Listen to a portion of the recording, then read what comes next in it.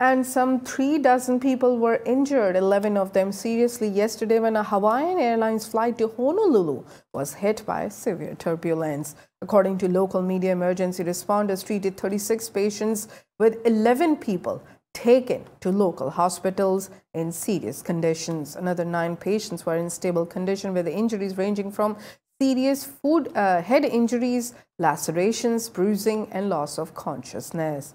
Hawaiian Airlines Chief Operating Officer John Snook praised the aircraft crew, 3 of whom were injured in the incident, adding that there is a lot of unstable air in the flight path currently and that the airline is staying on top of the weather forecast. According to reports, Airbus A330 aircraft, which was carrying 278 passengers and 10 crew members, encountered severe turbulence as it approached the island.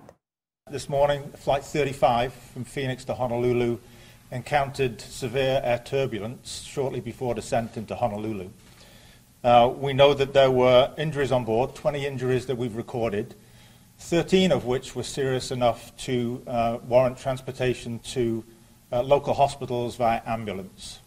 But just to reiterate what's been said a bunch of times, I'm just really happy that it looks like everybody's going to survive. There were no fatalities, and I'm hoping folks don't have to stay in the hospital too long and can get back to their loved ones, whether they live here or are on vacation, and of course the crew member.